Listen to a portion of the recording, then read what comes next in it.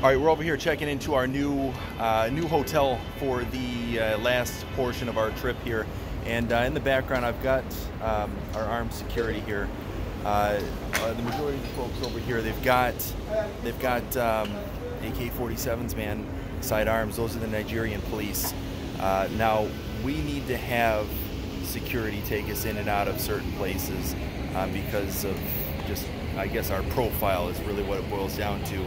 Now, specifically when you're going off into the bush and things like that, and there's groups, there's people that, let's call it what it is, they kidnap people, okay? That's what they do, is they come out and they, look for ransom money is really what they're doing.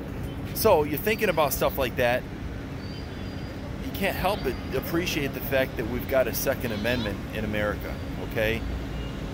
Me, if it was my choice, I'd carry everywhere that I was legally able to.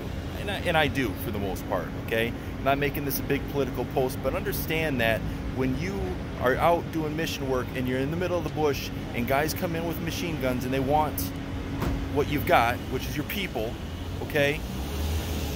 And you don't have a sidearm or you don't have armed security or anything else like that to protect you, what are you gonna do? So be thankful for the position that we are in over here in the States, and understand that if you've got rights that you want to protect, you better stand up and protect them. Because the criminals got guns and the military's got guns. The regular citizens, they don't have guns over here. How are you going to protect yourself? You're going to take off your belt, hit them with the buckle? You use your fists?